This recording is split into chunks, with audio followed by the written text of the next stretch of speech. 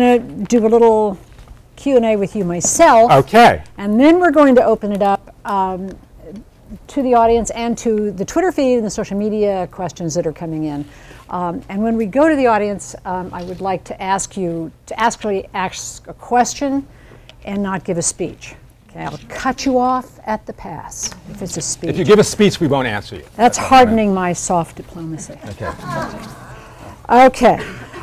My question, first of all, is because this is a journalism school and we also house a very highly regarded, one of the best in the country, PR programs, what skills did you bring from your life as a journalist to diplomacy? I mean, we're not known for being very diplomatic, you know. Well, right. The PR people probably are, but not us. Well, I like to think of myself, because I was a journalist, as an undiplomatic diplomat. And one of the very simple things that I am trying to bring is speed. I mean, the State Department doesn't operate on the kind of metabolism that journalism does. There's a clearance process at the State Department. So one of the things that I encountered is that in the social media space, where you need to answer people in real time, if you have to get tweets cleared, and it takes, even in a very, very accelerated version, takes 24 hours to clear a tweet, you've really lost the initiative. So I actually believe, and I again talked to the public affairs officers about this last week, that for the most part, 95% of what a PA will ever say has already been cleared. It's said by the Secretary of State, said by the President of the United States, said by Jen Psaki from the podium.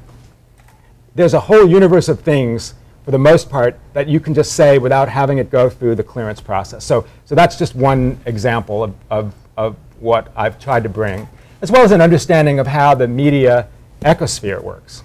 Okay. You said that there's an information battlefield that precedes actual battles, that ISIL and Al-Qaeda were very skilled in using social media for that information battlefield. And I'm curious what your answer is in terms of responding to that. Is public diplomacy now, when you say you're toughening, we need to toughen, is it responding in kind, not with propaganda, or with propaganda? Well, I mean, I actually wrote a book about flattery many years ago, and the way to define flattery was, to me... Can you give me an example? Yes.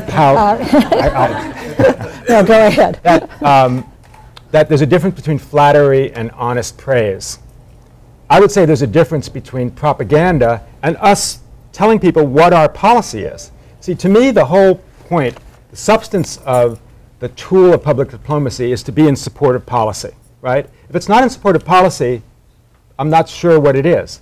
So I don't think our job is propaganda, which is a misstatement, a false statement about what reality is. I want to communicate what the reality is. This is our policy in Palestine. This is our policy in Central America. And to me, even this phrase, that winning hearts and minds, that's not a phrase that works for me. We're not trying to win hearts and minds. We're trying to tell people about what our policy is. We're trying to explain what that policy is. We're trying to have a conversation about that policy. And we hope people will understand it. But it's not about winning hearts and minds. That's what I was saying about, at the beginning, is that part of what public diplomacy is having this conversation. So it might be, people might come away as like, you know, I disagree with President Obama's policy, but I like the fact that Americans talk to me about that. I like the fact that they treat me like a citizen and I can understand this. That is part of the values that we're trying to promote, even if people disagree with a particular part of our policy. So what one change, before I go to the audience, what one change have you brought as a former journalist and somebody who wants to actively use social media in a more powerful way? Well, one of the things we did, and I mentioned seeing the kind of Russian information space after the annexation of Crimea, we started within the Ukraine Task Force, which was a social media hub in Russian language, rebutting Russian propaganda on social media. Because, you know, part of it was because these Russian language speakers who were in the region were getting exclusively Russian information. So that now exists. It's now pretty formidable. It's not as big as the big battalions that the Russians have, but it is contesting the space about Russian misinformation about Ukraine and Crimea. So that did not exist before. It exists now. You said very smart people were noticing when Al-Qaeda was using social media, ISIL, Ukraine. Were those very smart people alerting the White House? Were they what? Sorry. Were they alerting the White House? Some of them are in the White House. You know, the president, I forget the actual verb he used about all of us, you know, as a government, as a nation, as a people, not being as aware and as knowledgeable about the threat of ISIL. So it's a, you know, they're formidable. They're formidable online. Lots of people did know about it. You know, perhaps we could have taken greater precautions.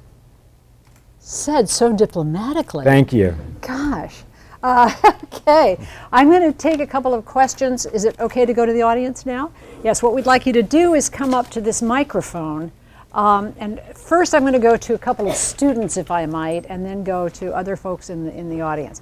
Is there a student who would like to come up and... Yes, there you are. Okay. Hi, my name is Robin. I'm actually a master's student in computer science. But I just have a question on how do you prevent countries from censoring the soft power that you're putting? From censoring soft power? Yeah. For example, like China or Russia. Well, it's a very large challenge. So you had, for example, last week, or the weekend before last, the Russian government announced that they were canceling the FLEX program, which is a scholarship program for high school students from Eastern Europe. There were 220 places for Russian high school students to come and study in America. They canceled it just like that. So the question is, how do you respond to something like that? Well, part of what we did is we made about half of those places available for Ukrainian high school students to come to America. But in this hardening of the soft power space, we have so many countries that they see our soft power manifestations, whether it's educational exchanges or cultural exchanges, as something which we are doing to sabotage the government or to bring the government down, which is not the case at all. But in many places in the world, we're combating that, and there is no good answer. I mean, right now we're doing it on a piece-by-piece basis, and but it's one of the things that's making public diplomacy harder and harder in the 21st century. Yes, yes, go ahead. Go up to the microphone if you would. Either one, both. Hi. I'm asking a question on behalf of Tim Rivera, who tweeted in. How is it possible that any foreign government or foreign people will interpret any statements by the U.S. government as anything but propaganda? It's a good question. So, and that's relevant both, for example, to the Ukraine task force, which I mentioned, which we recently started, to CSCC. I don't think what I'm about to say is a surprise, but obviously the U.S. government is not always the best messenger for our message, right? But the fact that it comes from the U.S. government, people automatically interpret it as propaganda. They automatically interpret it negatively. That doesn't mean we shouldn't do it, because to me it's more about the enunciation of what our policy is. Here's what we think about this, or here's why we think that's wrong. You can accept it or not. So part of the kind of government-to-government public diplomacy or government-to-people public diplomacy is we still have to do that. The other kind of concentric circle of public diplomacy is how do we empower and enable third parties to talk about some of these issues. So you know, I've been tasked to lead the anti-ISIL messaging coalition from the U.S. in response to ISIL. How do we message around what we're doing with ISIL on the ground? Obviously, me saying that ISIL is not the true face of Islam is not terribly persuasive. But having the hundreds of clerics from around the world, from the Middle East, from Indonesia, elsewhere, who have said that ISIL is not the true face of Islam, it's a perversion of Islam. It goes against everything the Prophet stood for. That is much more pervasive. Insofar as our ability to help those people, help people to get a better platform, help people to get a a larger audience, that's part of public diplomacy too. So when you're heading this coalition, is that your job, is to help them get their voices out? Well, part of it is, yes. I mean, again, it's a problem. I mean, the countries in the coalition, the Arabic countries, realize this is our problem. It's our problem to fix. There's long-term reasons that helped engender it. High unemployment in the Arab world, young men not working. They understand that these are deep problems that need to be rectified by themselves. I mean, so the U.S. being part of that coalition is we want to help those countries deal with those problems themselves and deal with it collectively. Insofar as that they can form this military coalition, why can't they form a kind of public diplomacy coalition to deal with those problems as well? Okay. Yes. Thank you. This is clearly. Can you pull that down a little bit? No, it's fine. All right. Okay. Thank you. So you clearly know a lot about Mandela, and I wanted to ask you what are the public diplomacy lessons learned from your perspective from Mandela? Well, he was, yes, I worked with him very closely. I miss him every day. And the big lesson to me was, so I spent many hours with him interviewing him for Long Walk to Freedom, his great autobiography. And so many people over the years have said to me, it's really extraordinary, isn't it, that he was in prison for 27 years and he's not the least bit bitter. And I would always smile to myself because they weren't in the room when you heard how, how saddened and angry and frustrated and even bitter he was about his life being taken away from him. Some of the things in life that he loved more than anything, his family, being around children, were taken away from him for 27 years. He was plenty bitter.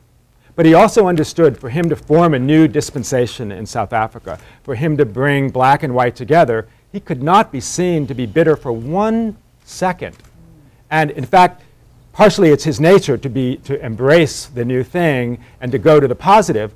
But the great public diplomat that he was that he never showed any bitterness. He never showed the fact that he, in fact, dwelt on the past to a great degree, because he would always say, forget the past. We can't look back. We have to embrace the future. And that future is this non-racial democracy where every person in South Africa can achieve his or her own destiny. That was an incredible public diplomacy triumph. And I know what a great triumph it was because he hid that side of him from view.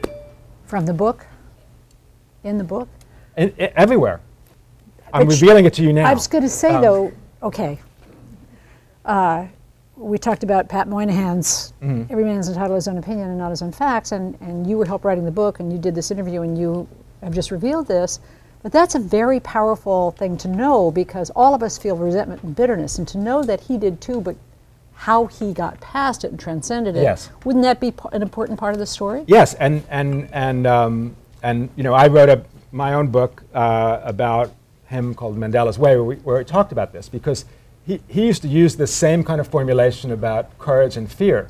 Because during the interviews, he would talk about when he was in prison and he would almost get assaulted, and he would say, man, I was terrified. I was scared. And I was sitting there, and I was thinking, my God, Nelson Mandela is telling me that he was scared. And I said, really? You were scared? And he'd said, well, of course, it would be irrational not to be afraid. Courage came from triumphing over your fear, not from not feeling fear at all. I mean, the courageous man is not the person who doesn't feel fear. The courageous person, the courageous man, the courageous woman is the person who feels fear and does not let it hold you back from what you know you need to do. That was Nelson Mandela. That was why he was a courageous man. Okay, great. Yes? Hi, I'm moving on. First, thank you for coming. My question is, your talk seems to be based on, I guess, going back to the top-down approach, where the U.S. is going to be disseminating information to the public and to these other countries. But has there been talk about how to get the people involved or as active participants in your soft power diplomacy process? It's a very good question, and I generally think that anything that is top-down is going in the wrong direction. But we are a government. We do need to communicate.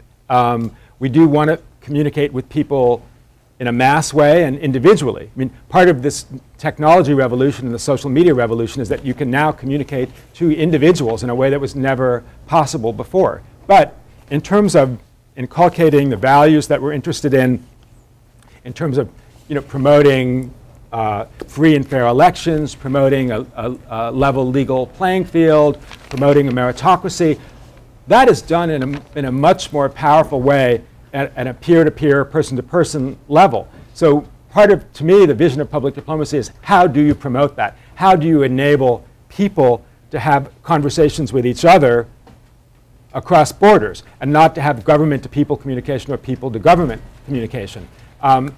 That's the, part of the promise of the Arab Spring was that seemed to be happening, right? That seemed to be people taking the initiative into their own hands, people talking with each other. It hasn't turned out exactly the way that we had expected, but the predicate for that is out there now. It's all around the world. And so you have autocratic governments, you have authoritarian governments. That's precisely what they're afraid of, is that their own people will talk to each other. We do want to enable that in whatever way we can. Thanks. I want to ask one from social media. We're going to intersperse these coming in. This is from Wee Foxter. How can young people born into the digital generation help with the effectiveness of digital diplomacy? Well, I mean, I think people who have grown up in this generation, I mean, it is the language that they speak, it's the air that they breathe. I mean, I frankly think it's not my generation, it's not our generation that is going to solve this issue. And everybody is a practitioner. Everybody is a public diplomat, right? Everybody in your own status as a citizen is a potential public diplomat, and you can use that. I mean, I would hope that individuals would be the trailblazers that we as government can follow. Okay, I'm wondering though, if just a concrete example. I'm interested in a field called news literacy, which is educating the people formerly known as the audience to be critical thinkers and look for evidence and sourcing. And I'm just wondering if this answer to this question could be, you need to think of original ways. I mean, I'm thinking of a Snopes website for Russia, which would of course immediately be banned somehow and censored. But that kind of thing. Are there ways to do a kind of concerted effort? Well, there's I mean, again, there's so much that's happening from the ground.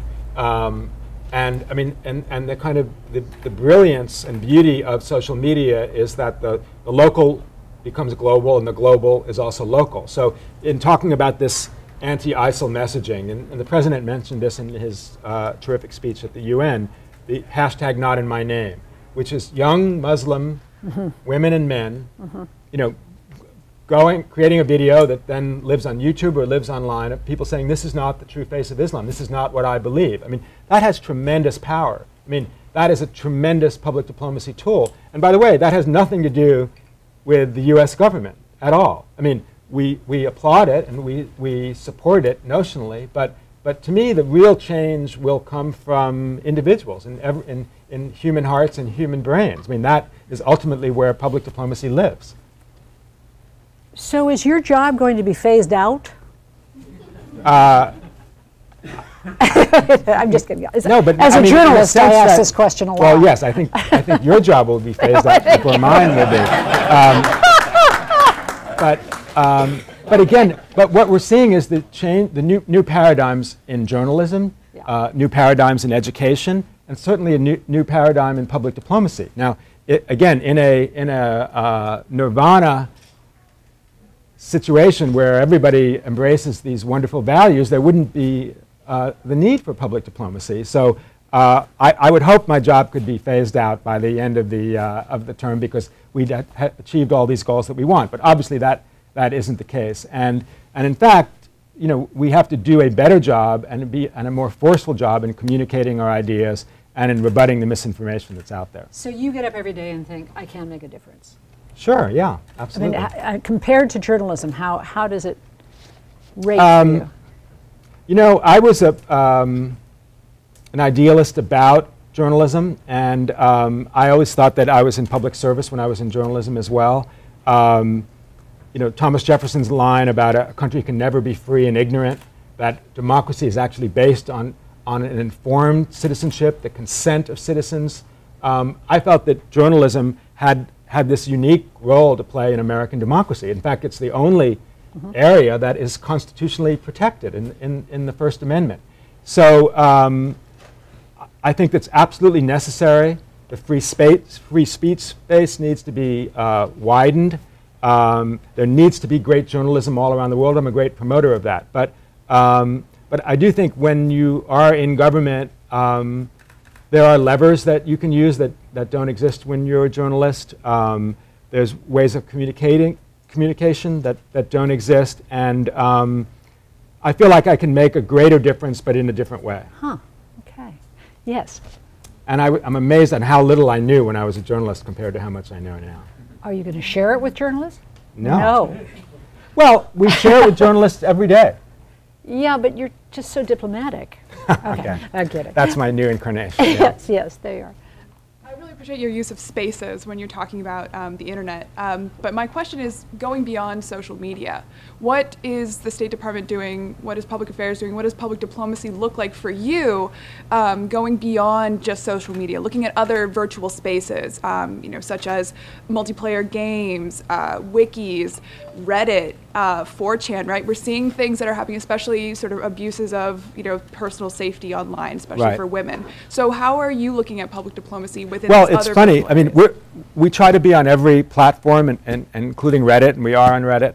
I mean, you mentioned multiplayer games. I mean, I'm the father of 2 teenage boys, and I see the power of multiplayer games. I see the power of games, particularly in the education space, which is where there is a completely changing paradigm. I don't know what the implications for that are in the public diplomacy space. Frankly, I'd love people to be able to think about that. And again, we do a lot of things that we've done for a long time, even in this kind of post-war environment that still exists in many ways. I think we need to transition to newer things, newer platforms, using newer tools. Again, similar message, but using newer tools. So if you want to come up with a multiplayer public diplomacy game, that could be very big. That could be huge. Right. This is another from social media. Jay Pannant says, could the speakers offer an example, or the speaker, of when a social media dialogue has substantively changed a policy? One of the things that's come up with CSCC and this counter-ISIL messaging is people say, well, what success have you had? What metrics do you have? And the presidential order that created CSCC was very specific and focused on trying to interrupt the recruitment of al-Qaeda for young men. So,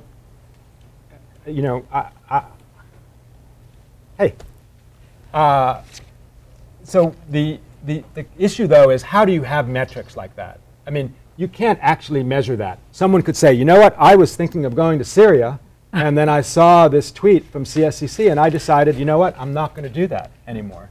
So it's very hard to measure the space and have metrics for it. But it's also incalculable, the advantage, if you do turn one young man away who decides not to go to Syria, and he might have been, had fired a shoulder-held missile and brought down an airplane or a helicopter and killed dozens or hundreds of people. How do you measure the value of that? It is incalculable. So there is an effort to try to measure things which are often not measurable. That doesn't mean that you shouldn't try to do them. So I don't know always the effect of what we're doing in that Russian counterinformation space and in the anti-ISIL space, but I still think we need to do it. Okay. Yes. Hi, I'm Jason. I actually used to run a TV station that is the South Korean version of the Russian TV station that you were talking about. And I see these kind of TV stations based on the success that the Russians have been having popping up all over the place. Right. And the question that has haunted me throughout my career at the TV station is, do you believe that this kind of channel, the development of these channels and public diplomacy as a whole, are they really promoting world peace, or are they really sort of tearing us apart because we're trying to say that this is my fact and this is my truth. Right. Well, I think the latter. But what's interesting is that in this information space now, there are a whole range of non-economic actors. So we, in America, think that there is often a correlation between quality and profitability.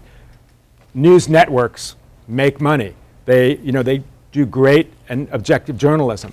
The Russians who have spent billions of dollars in this space, the Chinese who have spent billions of dollars in this space, they're non-economic actors. They don't sell advertising. They don't sell subscriptions. They're looking for an audience and they're looking to promote their point of view. That is something new. And I wouldn't ask NBC or CBS or CNN to compete against that, but I do think that the US has to compete against that.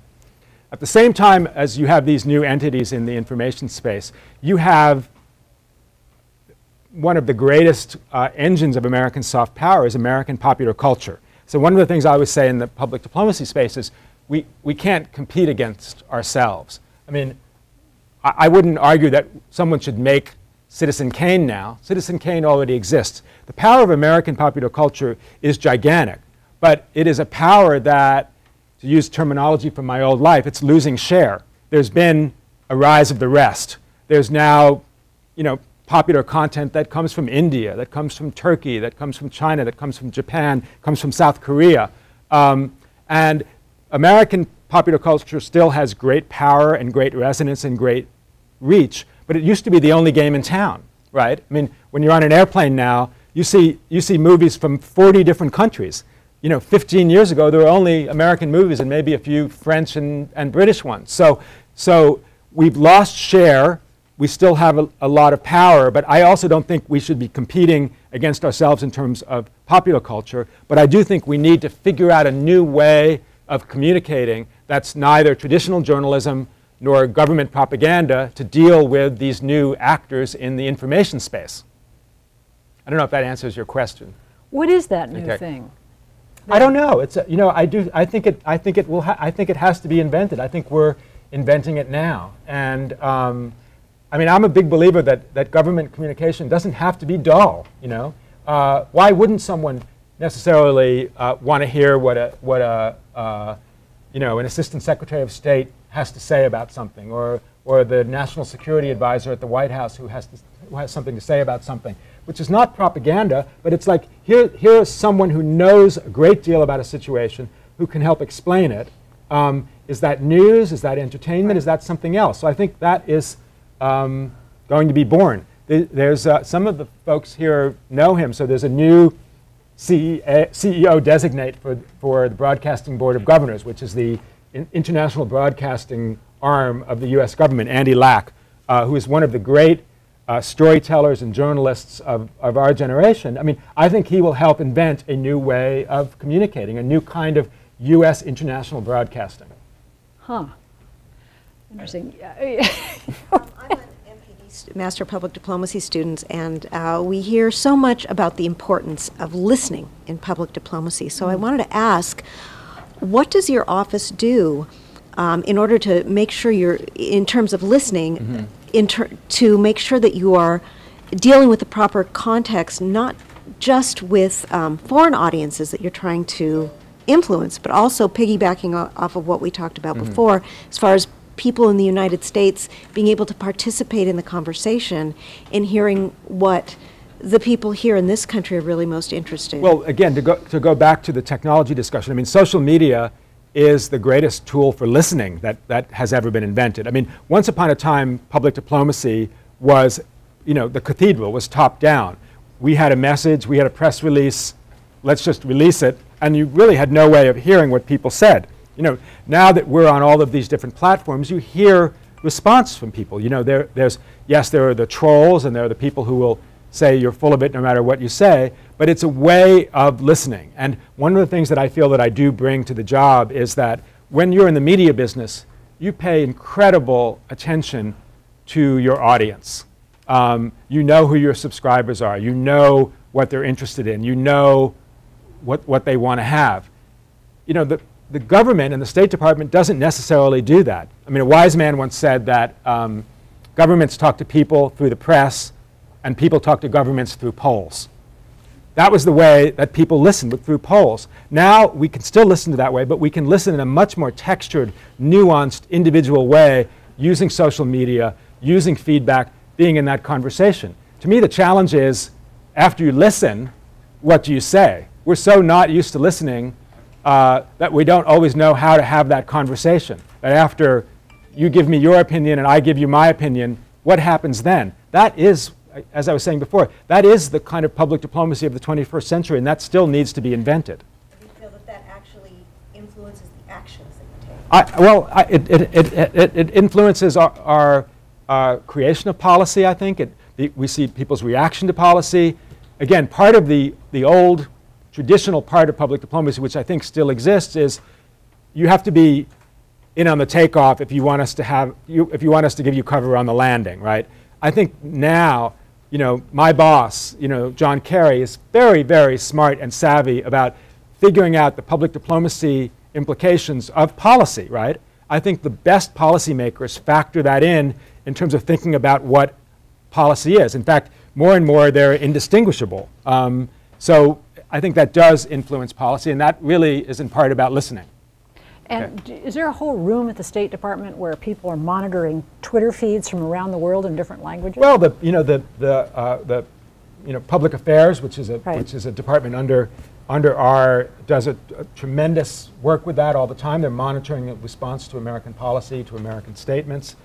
Certainly, the Ukraine Task Force, CSCC, is doing that in real time. So yes, I mean, we're moving. Not even moving into the future, we're moving into the present. But you'd like to see the response time on that quickened? Yeah, I just think that so much of this conversation we're talking about is shaped in real time. So now, so I did a bunch of interviews, 5 interviews in a row last Monday about anti-ISIL messaging. And by the time I got back to my office after the 5th interview, 3 or 4 of the interviewers had tweeted out, here's the money quote, he says this, he says that. So there, once upon a time, the response would be, well, we'll watch the story and then we'll react to it. Now, journalists, practitioners are shaping the story even before the story is out. So I feel like as a government, as a State Department, as public diplomacy practitioners, we need to be in that conversation. We need to shape the response in real time. We can't be on our back foot about that. We have time for one more question. I'll get to you in a second. But ATVN, which is our TV news station here, and here's our reporter, they were asking me before we came in, we want to cover this, but we don't understand what soft power is. So could somebody define that for anybody who doesn't? Could you define that? Well, actually, you put the question to everybody here. You all are studying public diplomacy. I would love to hear the definition. I haven't studied it. I'm trying to practice it. Oh, no, you have to do better than that. If this girl asks you, what is soft power, what do you mean by that? Soft power is the communications between people about policy. And basically, from a government perspective, it's putting policy and people together. That is what soft power is. That's what public diplomacy is. Okay. Does that help? Okay. You have to say yes. Yes, she has to say yes. I just wanted to get the terms down so that everybody who's here reporting on it could understand. Yes, one last question. Oh, nervous. Hi, thank you so much for coming here today. Can I ask you for some advice? Sure. Okay. So me and some friends, we started this group on campus, and our main goal is to bridge the gap between international and domestic students. We've gotten between international and domestic students. Yeah, right. Here at USC. And we've gotten a lot of international students to join us because they're really interested in what we want to do. But it's been really difficult getting domestic students to join. Do you have any advice for us for how we can, I don't know, like get more domestic students involved? Anybody know what percentage of Americans have passports? What's that? Under 30%. Under 30%? Okay. Yes, I think I mean, again, I'm now a government official, so I don't want to get it wrong, but it's something like 16 or 17% of Americans have passports. Wow. let's check that before I get myself in hot water. Part of the beauty of America is that people sometimes live in an island where they're not aware of what's going on around them, and part of it I think would be to attract American students to what is it about your culture or the culture of people that are involved that links up with Americans that's similar. We like what we like. And I think part of it is not showing, hey, we're different from you, but here's how we're the same. And I think that would create this kind of synergy to grow it between American and international students. Cool, thank you. Okay. Okay, well, thank you so much for that. Thank you, okay. It's terrific. And Judy, thank you. Thank you. And thanks to Jay Wong, and thanks to Phil Sieve, and all of you who put this together. Appreciate you all coming. Thank you. Okay.